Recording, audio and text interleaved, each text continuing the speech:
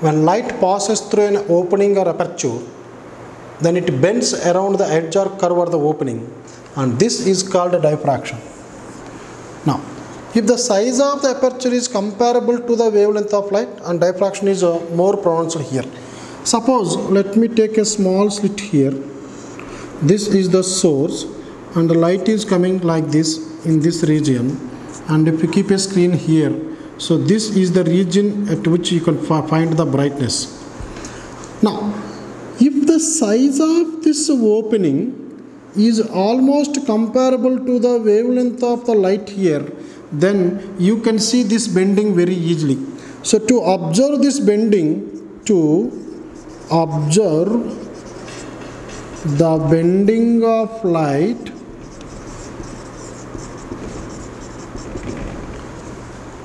this size of the aperture or the hole or this opening should be comparable to the wavelength of the light that is passing through this one.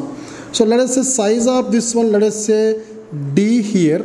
This is nearly equal to the wavelength of light that is passing through this one. Then diffraction can be observed very easily. For example, if you take rooms with some windows or doors, the size of all these windows or doors are in meters, and wavelength of the sound wave is also in meters. That's why sound can bend very easily on the edges of these windows and doors. But light, as the wavelength is in average wavelength of yellow light is 5600 angstroms, or 5.6 into 10⁻⁻⁷ meters, or this can also be written as 56 into or 0.56 into 10⁻⁻⁶ meter.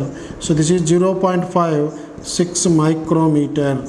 So if the visible light whose average wavelength is this much passes through the slits whose size is only in micrometers, then we can observe the bending of light very easily. So here this light will travel like this directly. If the size of this one is nearly equal to the wavelength, then this light will bend into this region. This bending into the geometrical shadow, or if it is a disk here, let us say this is a disk here, one opaque disk here, this is opaque disk. Then what happens? You will get a shadow of this one on the screen here. So this is the shadow of the disk. But according to this diffraction, what happens? This light which is traveling on the edge of this one will bend into the geometrical shadow. This is called encroachment of light into geometrical shadow, because the shadow is similar to the geometrical shape of this disk here. So the encroachment of light in the geometrical shadow due to the bending on the edges, due to the bending on the edges of object is also called diffraction. This is called diffraction. Now this diffraction was discovered by a scientist called Grimaldi.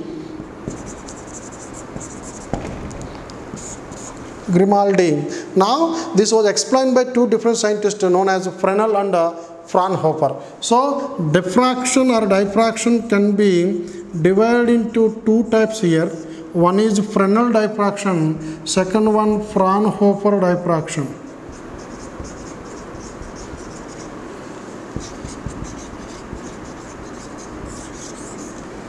So what is this Fresnel diffraction? What is this Fraunhofer diffraction? In Fresnel diffraction, we have source and slits. In Fresnel diffraction, this is the slit here, opening through which the light is passing here. So here, the source is somewhere at large distance, and in Fresnel diffraction, source is at some distance. Let us say this is the source from which the light is traveling, and this is the screen. Here we can see that from the slit, both the source and screen are nearer to the slit in Fresnel diffraction. But whereas in Fraunhofer diffraction, to this slit, let us say this is the slit, source is at an infinite distance and screen is also at infinite distance. Here infinite means the wavelength of the light is very small here. This is in angstroms only. Wavelength of the light is in angstroms, that is 10 power minus 10 meters. But if you take the size of this slit when compared to this, when compared to the wavelength of the light, the slit width is very large and this distance is also very large. So don't think that infinite means maybe 100 or 2000 kilometers. When compared to the wavelength, if the distance of source and slit are very large, then we call it as Fraunhofer diffraction. Now in Fresnel diffraction, the light source will pass through this one like this, and here we know the wavefront. So this is the wavefront here. This is a circular wavefront. So circular wavefront will incident on the slit here. So this is the circular or spherical wavefront here. So in Fresnel diffraction, Fresnel used spherical wavefront to explain the diffraction effect. But in Fraunhofer diffraction, the waves are, the light waves are starting from a large distance from a source, and now they are traveling like this, and this is the light which is passing through this one. So these wavefronts are plane wavefronts here. So we have to assume that a plane wavefront incident on the slit here. This is the plane wavefront. So after this, here this light, when it is passing to this one, we are using the lenses here to focus on this one to the screen, and even if they are bending like this, so these will be focused onto the screen here, central bright fringe and some points here. So in Fresnel diffraction, source and screen are nearer to the slit. First point or main point, source and screen are at a finite distance from aperture or the slit, from the slit. But what about this Fraunhofer diffraction? In Fraunhofer diffraction, source and screen are at a infinite distance from the slit. This is the first point that you have to remember. Now the second point is, Fresnel used spherical wavefronts to explain this one. Fraunhofer used plane wavefront to explain this one. Third one, here lenses are not required. Lenses are not required to observe this pattern, but here lenses are required to observe this pattern. So lenses are required to observe this diffraction pattern. Fourth one, the mathematical treatment given by Fresnel to explain this diffraction is critical or complex. Mathematical treatment is complex.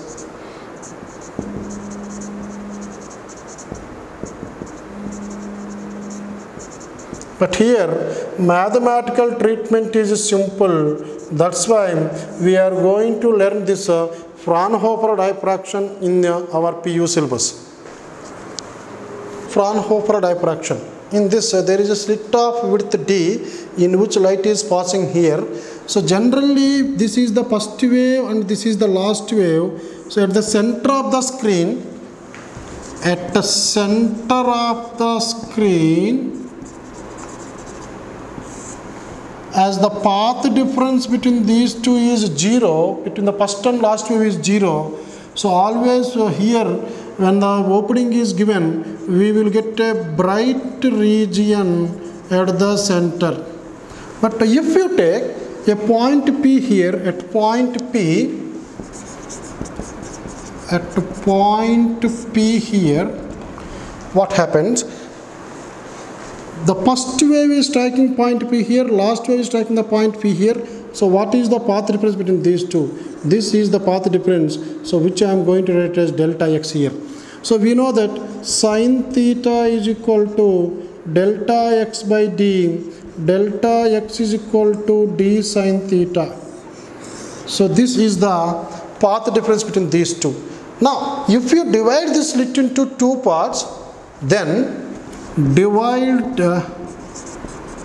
the slit into two parts, Then for every wave that is emanating from the first part, there will be a wave which is having a path difference of lambda by 2. So the total path difference between these two is equal to 1 lambda. That is delta x is equal to, if it is 1 lambda, then in this case for every wave that is in the first half of this part, will have a wave which is having a path difference of lambda by 2. So these two undergo destructive interference and a dark fringe will be formed. So in this point, when path difference is equal to 1 lambda, you will get a dark region at point P. Similarly, if this is delta x is equal to 2 lambda, if the path difference between these two is 2 lambda, then also you will get a dark region. So finally we can write, if the path difference between the first and last wave that are traveling through the slit reaching that point P have a wavelength of the path difference of lambda, 2 lambda, 3 lambda and so on n lambda, you will get a dark region here, or dark fringe will be formed at this point. So from this we can write delta x is equal to n lambda is the condition for dark region in diffraction, whereas the same case is a bright region for interference. Now if it is the central maximum here, central bright fringe here, let us say this is the dark one and this is the dark one. So between this and this one, so we will have some regions where you will get the secondary maxima. This is called central maximum. The bright region which is formed at the center of the screen is called central maximum. Now we can write, if delta x is equal to between lambda and 2 lambda, so we can write this is 3 lambda by 2, 5 lambda by 2, 7 lambda by 2 and so on, including this lambda by 2. So if delta x is equal to 2n minus 1 into lambda by 2, where n is equal to 1, 2, 3 and so on, you will get this one. So this is the condition for secondary maximum. Secondary maxima. Suppose if you write this fringe is the central fringe which we can take it as 0, then you can use this n is equal to 1, so 1 minus 1 lambda by 2. So 3 lambda by 2, 5 lambda and so on. Suppose if you take this as 1, then you have to write this equation as 2n plus 1. So for central fringe you take n is equal to 0, you can use this formula. Suppose if you take n is equal to 1, then you have to write 2n plus 1 into lambda by 2. So this is the condition. But in most of the books they are taking the central maxima n is equal to 1. So I am going to take this as 2n plus 1 into 2, where it starts from 0, 1, 2, 3 and so on. Sorry, 1, 2, 3, 4 and so on. If it is the small slit, this is the screen and this is the, let us say, central bright fringe. So this distance, let me take it as y, and this distance between slit and screen is capital D here, and the small d is the width of the slit here. Now let us say this, you take it as theta, so we can write tan theta is equal to y by d. So y is equal to d tan theta. So this is equal to d tan theta, this is also d tan theta. So what is the width of the central maximum? This is called width of central maximum. The width of central maximum in Fraunhofer diffraction is given by beta is equal to d tan theta, because this is actually y plus y 2y. 2d tan theta, this is 2d into, so what is tan theta from the triangle? This is nothing but y by d. So this is also equal to, as it is the angular fringe width, that is beta by d, which is given by capital D lambda by small d by d. This is nothing but d lambda. Or you can write this as, we know that in Fraunhofer diffraction d sin theta is equal, because this is first minimum, this is also first minimum. So from this we can write, what is the condition for this one? D sin theta is 1 lambda, Sin theta is lambda by d. And we know that if theta is very small, tan theta can be written as sin theta, which is equal to lambda by d.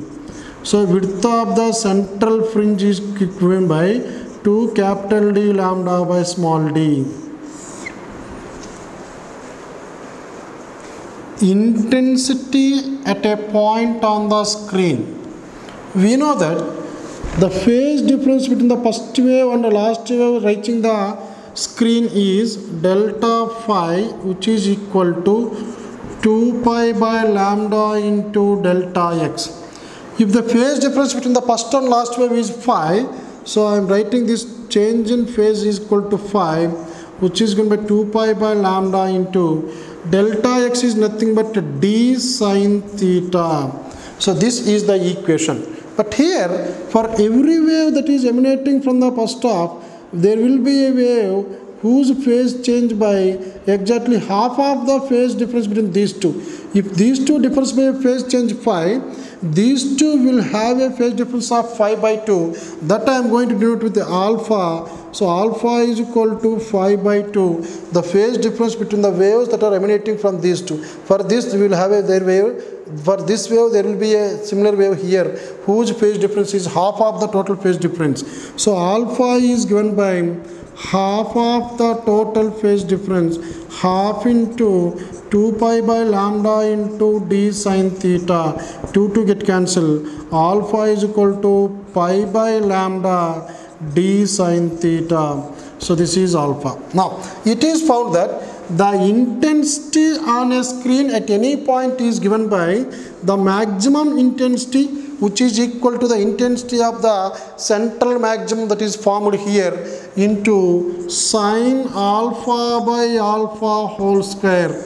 So this is the equation that can be used to find out the intensity on the screen at any point. But what is this alpha? Alpha is nothing but pi by lambda d sin theta. So substitute this value and you will get, suppose if that point O is taken, sine alpha by alpha will become 1, 1 square is 1, so intensity is I naught. So based on this one, if you draw the graph between intensity and the different positions here, for central maximum intensity is more, so this is central maximum and this is first minimum, and then this is a first secondary maximum,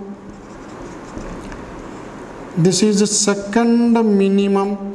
Now this is the second secondary maximum, and like this intensity decreases rapidly for the maxima also here, but minima will not have zero intensity and it will have some brightness here and then it vanishes. And on the other side also you can see the same pattern and then it vanishes as it is. That means number of fringes produced in the diffraction factor are less. You will have only 3, 4 on the other side of this central maximum. Whereas in interference, the number of fringes are too high and the intensity of this one is also maximum and all bright fringes will have same intensity here, whereas only the central bright fringe in the diffraction factor will have maximum intensity. After that intensity decreases rapidly.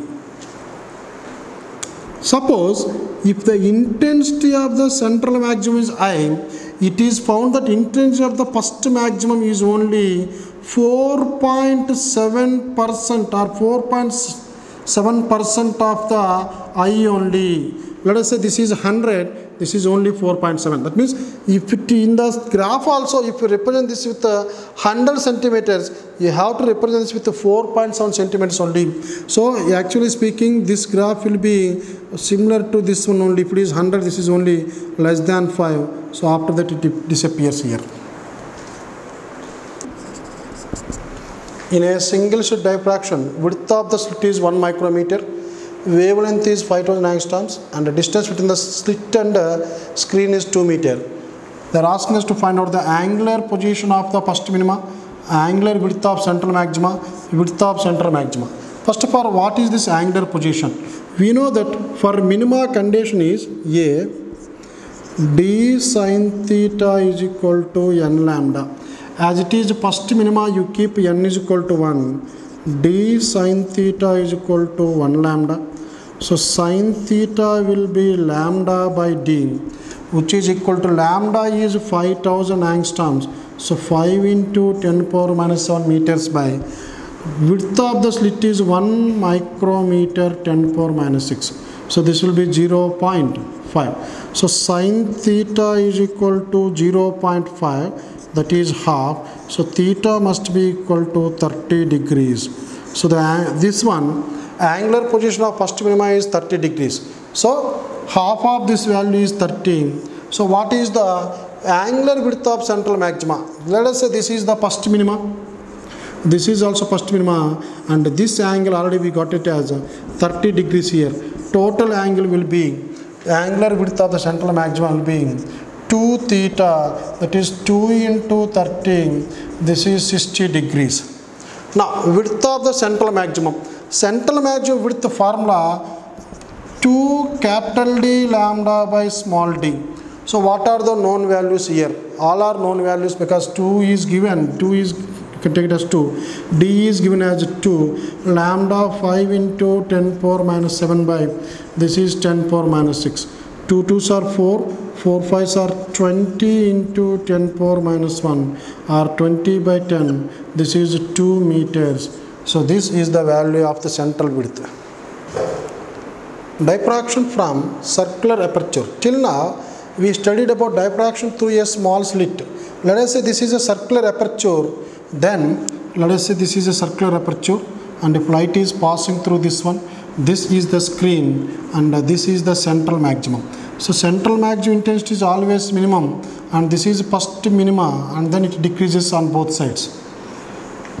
Now here if you take this as theta and width of this circular aperture is d, so we can write d sin theta is the path difference. Generally we write this as 1 lambda for minima. For first minima we write 1 lambda. That is only in case of a slit. But in case of a circular aperture here, this is given as 1.22 lambda. If theta is very small, you can write d into theta is equal to 1.22 lambda. Theta is equal to 1.22 lambda by d. So this is the limit of resolution. According to a scientist called Rayleigh, you can observe two objects as two separate objects. You can distinguish two bright objects as two separate objects only if the distance between the two central maxima of those two objects is equal or greater than the distance between one of the central maxima and the first minima. For example, let me take, we are watching two headlamps of a car from a large distance. Now, this will produce its own central maxima here. This is its own central maxima of this one. Then for this one also it will produce its own central maxima. Now what is the distance between the two central maxima? The distance between the two central maxima equal to distance between the maxima and its first minima. That means if these two are separated like this, we can observe them as two distinguished light sources. Or if these two are coincide like this, here the distance between these two d is equal to distance between the central maxima and its first minima. So this is the central maxima and first minima. So then also we can observe this as two separate objects. But you see this one, this is the central maxima of the first one. This is the central maxima of the second one.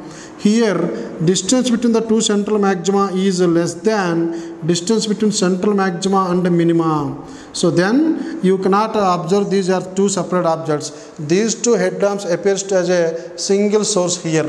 So this is called Rayleigh's criteria. According to Rayleigh's criteria, to observe or to distinguish two sources, two bodies as separately, then this distance between the two central maxima must be equal or greater than the distance between the central maxima and its first minima.